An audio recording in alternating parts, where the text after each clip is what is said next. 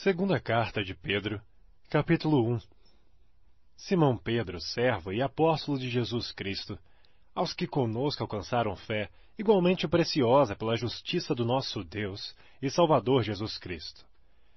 Graça e paz vos sejam multiplicadas pelo conhecimento de Deus e de Jesus nosso Senhor, visto como seu divino poder nos deu tudo o que diz respeito à vida e piedade, pelo conhecimento daquele que nos chamou pela sua glória e virtude, pelas quais ele nos tem dado grandíssimas e preciosas promessas, para que por elas fiqueis participantes da natureza divina, havendo escapado da corrupção que pela concupiscência há no mundo.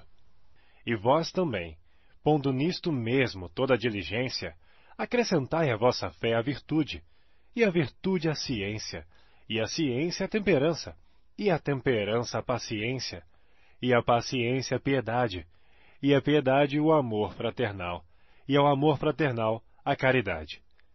Porque se em vós houver, e abundarem estas coisas, não vos deixarão ociosos, nem estéreis no conhecimento de nosso Senhor Jesus Cristo, pois aquele em quem não há estas coisas é cego, nada vendo ao longe, havendo-se esquecido da purificação dos seus antigos pecados. Portanto, irmãos, procurai fazer cada vez mais firme a vossa vocação e eleição, porque fazendo isto, nunca jamais tropeçareis, porque assim vos será amplamente concedida a entrada no reino eterno de nosso Senhor e Salvador Jesus Cristo. Por isso, não deixarei de exortar-vos sempre acerca destas coisas, ainda que bem as saibais, e estejais confirmados na presente verdade. E tenho por justo, enquanto estiver neste tabernáculo, despertar-vos com admoestações, sabendo que brevemente hei de deixar este meu tabernáculo, como também nosso Senhor Jesus Cristo já mo tem revelado. Mas também eu procurarei em toda a ocasião que depois da minha morte tenhais lembrança destas coisas, porque não vos fizemos saber a virtude e a vinda de nosso Senhor Jesus Cristo, seguindo fábulas artificialmente compostas.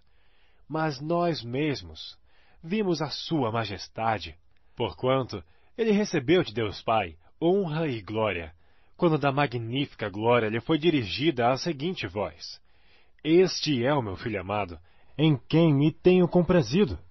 E ouvimos esta voz dirigida do céu, estando nós com ele no Monte Santo, e temos muito firme a palavra dos profetas, a qual bem fazeis em estar atentos, como a uma luz que alumia um lugar escuro, até que o dia amanheça e a estrela da alva apareça em vossos corações. Sabendo primeiramente isto, que nenhuma profecia da Escritura é de particular interpretação, porque a profecia nunca foi produzida por vontade de homem algum, mas os homens santos de Deus falaram inspirados pelo Espírito Santo.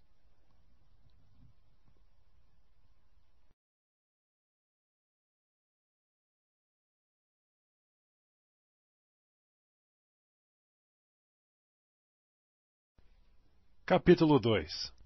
E também houve entre o povo falsos profetas, como entre vós haverá também falsos doutores, que introduzirão encobertamente heresias de perdição, e negarão o Senhor que os resgatou, trazendo sobre si mesmos repentina perdição. E muitos seguirão as suas dissoluções, pelos quais será blasfemado o caminho da verdade, e por avareza farão de vós negócio com palavras fingidas, sobre os quais já de largo tempo não será tardia a sentença, e a sua perdição não dormita. Porque se Deus não perdoou aos anjos que pecaram, mas havendo-os lançado no inferno, os entregou às cadeias da escuridão, ficando reservados para o juízo, e não perdoou o mundo antigo, mas guardou a Noé, pregoeiro da justiça, com mais 7 pessoas ao trazer o dilúvio sobre o mundo dos ímpios, e condenou à destruição as cidades de Sodoma e Gomorra, reduzindo-as a cinza, e pondo-as para exemplo aos que vivessem impiamente. E livrou o justo Ló, enfadado da vida dissoluta dos homens abomináveis, porque este justo, habitando entre eles, afligia todos os dias a sua alma justa, vendo e ouvindo sobre as suas obras injustas. Assim, sabe o Senhor livrar da tentação os piedosos e reservar os injustos para o dia do juízo, para serem castigados. mas principalmente aqueles que, segundo a carne, andam em concupiscências de imundícia e desprezam as autoridades, atrevidos, obstinados, não receando blasfemar das dignidades, enquanto os anjos, sendo maiores em força e poder, não pronunciam contra eles juízo blasfemo diante do Senhor, mas estes, como animais irracionais, que seguem a natureza, feitos para serem presos e mortos, blasfemando do que não entendem, perecerão na sua corrupção, recebendo o galardão da injustiça, pois que tais homens têm prazer nos deleites cotidianos. Nódoas são eles e máculas, deleitando-se em seus enganos, quando se banqueteiam convosco, tendo os olhos cheios de adultério, e não cessando de pecar, engodando as almas inconstantes, tendo o coração exercitado na avareza, filhos de maldição, os quais, deixando o caminho direito, erraram seguindo o caminho de Balaão, filho de Beor, que amou o prêmio da injustiça, mas teve a repreensão da sua transgressão. O mudo jumento, falando com voz humana, impediu a loucura do profeta. Estes são fontes sem água, nuvens levadas pela força do vento, para os quais a escuridão das trevas eternamente se reserva. Porque falando coisas muito arrogantes de vaidades, engodam com as concupiscências da carne e com dissoluções aqueles que se estavam afastando dos que andam em erro, prometendo-lhes liberdade, sendo eles mesmos servos da corrupção. Porque de quem alguém é vencido, do tal faz-se também servo.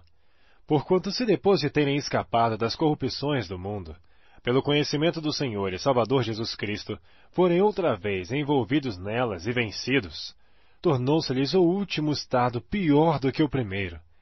Porque melhor lhes fora não conhecerem o caminho da justiça, do que conhecendo, desviarem-se do santo mandamento que lhes fora dado.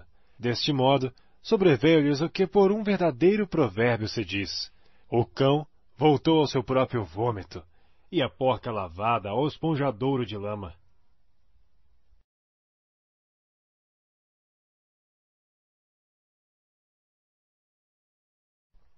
Capítulo 3.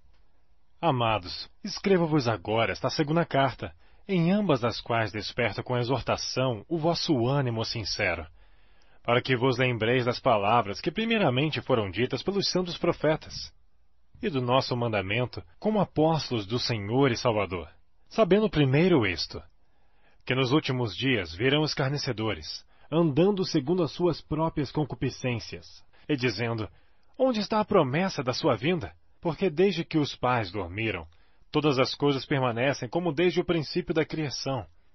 Eles voluntariamente ignoram isto, que pela palavra de Deus, já desde a antiguidade existiram os céus e a terra, que foi tirado da água e no meio da água subsiste, pelas quais coisas pereceu o mundo de então, coberto com as águas do dilúvio.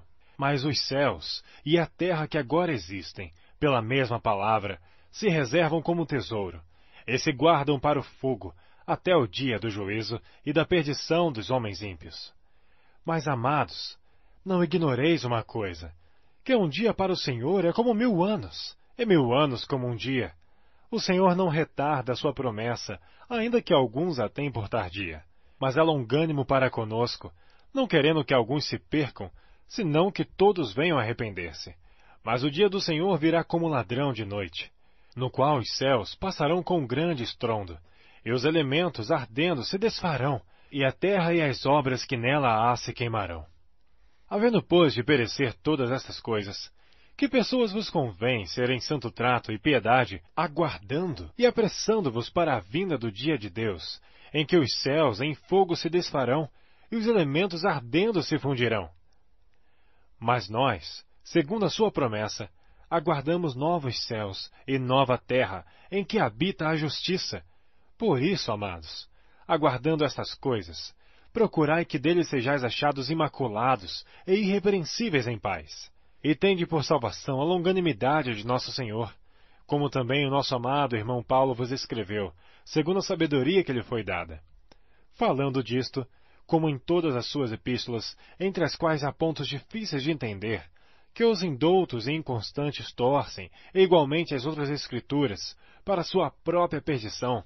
Vós, portanto, amados, sabendo isso de antemão, guardai-vos de que, pelo engano dos homens abomináveis, sejais juntamente arrebatados e descaiais da vossa firmeza. Antes crescei na graça e conhecimento de nosso Senhor e Salvador, Jesus Cristo. A Ele seja dada a glória, assim agora como no dia da eternidade. Amém.